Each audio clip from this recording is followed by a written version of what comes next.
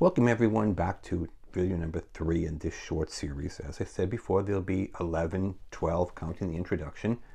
Just a brief review of where we are for those of you who are just tuning into this for the first time.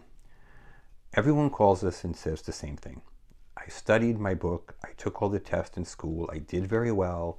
When I got to the state board exam, I felt like I had never seen most of those questions before. The other questions or remarks we hear from people is, Barber students will say, I felt like I was taking a cosmetology test. Cosmetology students will say, I felt like I was taking a Barber test. They're all valid statements. Okay?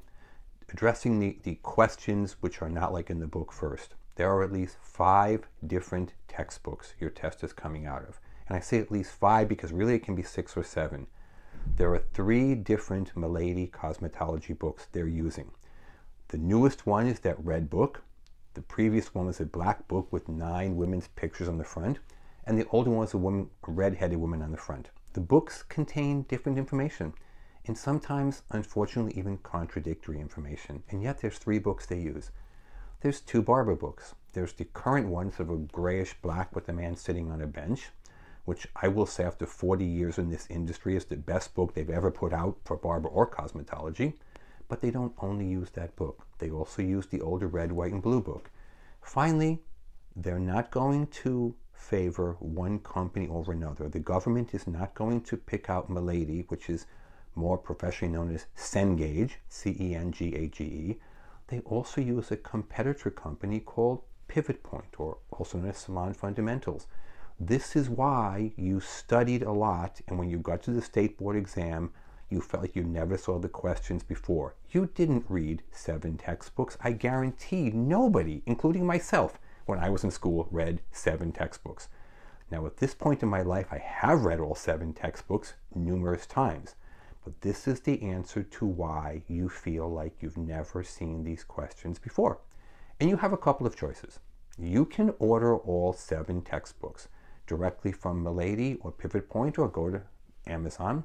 It's about $200 a book, so you can spend $1,400 and read about 5,000 pages, maybe more. Or you can get our book, Barber or Cosmetology. It's 125 pages. It's nothing but questions and answers. It's the questions and answers from your state board exam in your state. It gives you the question, 4 possible answer choices, just like on the exam, A, B, C, and D. Below that, it gives you the correct answer, and below that, it gives you the page in the textbook it came from. So if the question happens to have come from a textbook you didn't read, you no longer will walk into the test and feel like you're being asked questions you never saw before. You will see every question with the answer and the page number of the specific textbook it came from. Enough of that. Let's get into today's lesson. Today's lesson has to do with tools and equipment that you will be tested on. In no particular order again, something they ask you is called, what is the use of a round-toothed comb? Now I can tell you there is no textbook that talks about round-toothed combs. This is what the state board exam calls industry knowledge questions. This is information not found in your textbook, but they feel you should know after a year in school. And if you don't know the answer to why you use a round-toothed comb, once again, you can find it in our textbook, or you could simply spend an hour Googling round-toothed combs and write down the 5,000 uses and try to figure out which one is the answer on your state board test. Or get our book and we'll tell you. The second thing is about brushes. Now there's many kinds of brushes, right? Go in Sally's or Cosmoprof, there's a whole aisle of hairbrushes. What are they going to ask on the test? They're going to ask about the use of a round brush. What is it used for? The use of a vent brush. What is it used? What do you use a paddle brush for? And their current favorite, a boar bristle brush. B-O-A-R, like a kind of a wild pig, right? A wild boar. A boar bristle brush. Sometimes called a natural bristle brush, but 9 times out of 10 on your test, it's called a boar bristle brush. So you got 4 kinds of brushes you need to know the use of. Boar bristle, round, vented, and paddle. Now the other thing you need to understand is how to hold your shears. You wouldn't think there was that much to know. And this is an issue more for barbers than for cosmetologists, because most barbers go through school and, well, I shouldn't say most, many barbers manage to never do a shear haircut until their state board exam comes up. And until they get their first job in a barbershop or a beauty salon and have to do a haircut with shears. How do you hold them? The state board exam does not call these fingers and a thumb. They call them digits.